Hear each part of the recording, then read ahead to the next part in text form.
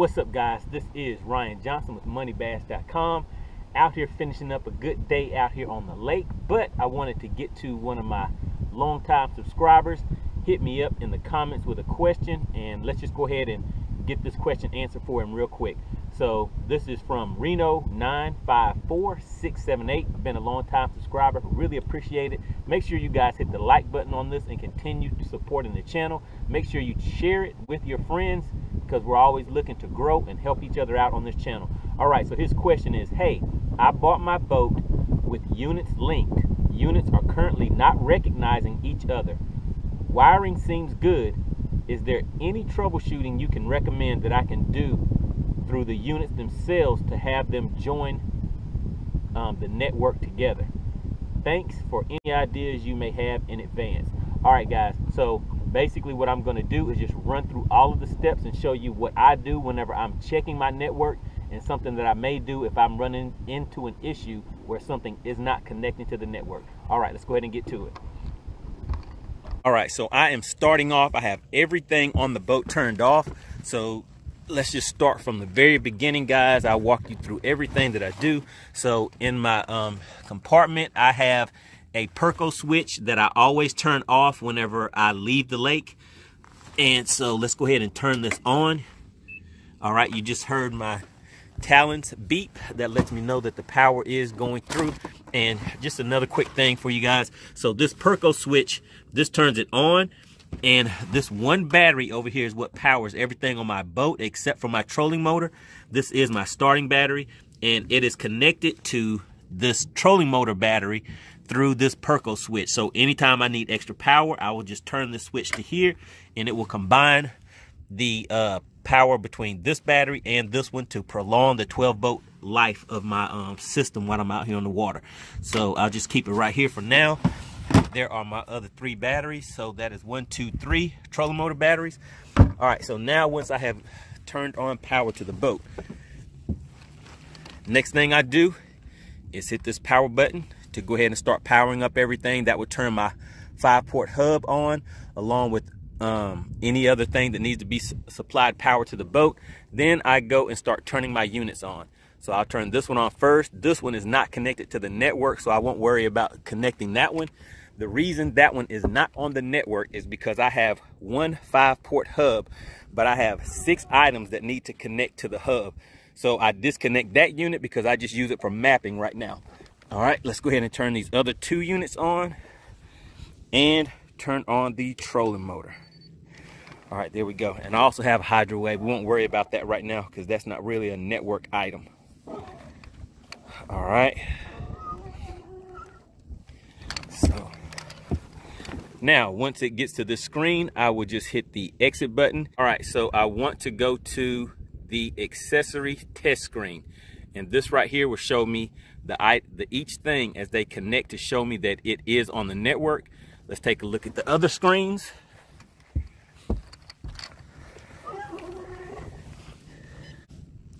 All right, so here we go on this one, accessory test. This one is connecting right now, just the GPS heading sensor. Right there is what's showing connected because that is directly connected to this unit, and it is shared to this unit. And I'll show you how I set that up in just a second. Then let's go to this one up here, go to the same accessory test screen, and let's see what is being connected. All right, there we go. So we have the GPS connected, Mega 360 connected, and in just a minute that Mega Live should pop up. All right, now let's check the network settings on each one of these units. Let's go ahead and take a look at the settings. So we will hit the menu button twice, go to network, then you want to go to network source setup. From there, hit that right arrow key, and this will show you everything that is connected in the system. So as you see these start to come on, that lets you know that this unit is on the network. And what we want to confirm is that the 2D, DI, and SI, which are being read through this unit, because this unit here is connected to the transducer on the trolling motor. So all we're doing is going through here. 2D is connected to the Helix 12. This is the Helix 12 up here. Each one of these should be connected to the Helix 12, G4N. Now the 360, that will have its own option. That one is connected directly to that G4N unit. Mega Live. All right, so the temperature is going to be read through this 12-inch unit up here up top. So we have that selected. And for that, I just selected it for all three. And the GPS is the external puck, like I said, is connected directly to this puck right here. And that is connected directly to this unit. So we have that set on the G3 end. This is the 9 that I have right here. And pretty much we would just do the same thing on here. So let's go to menu twice, go over to network, down to network source setup, and pretty much the same thing here. So for 2D, all of these options are going to be this unit right here, the 12-inch unit, because the transducer is connected directly to this unit. DI, SI, the 360. All right, there we go with the live, and then the temperature is the same for all three. The GPS is going to be right there, the external, and connected to that 9. That is because I'm networking it directly to this unit here, the 9-inch unit right below, to this directional puck. All right, guys, I hope that information is helping you out. If you have any questions, make sure you put that down in the comment section. All right, now let's go ahead and take a look back here.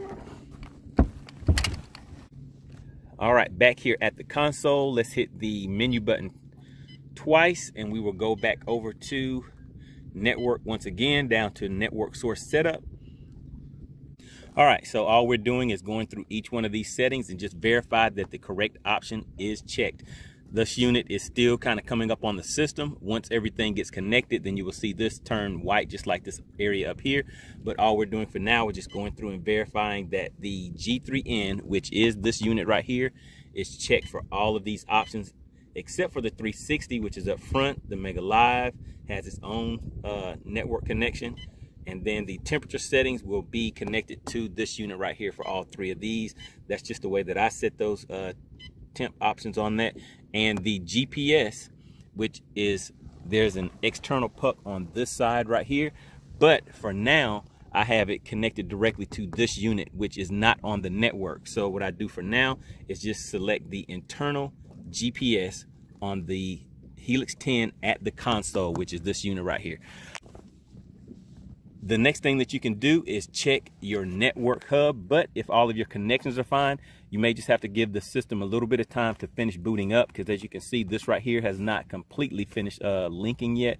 But hope this information helps you guys out. Please make sure you like and subscribe to the channel. If you have any questions or comments, make sure you get active down in the comment section. I really hope this has helped you out. I will see you guys on the next video.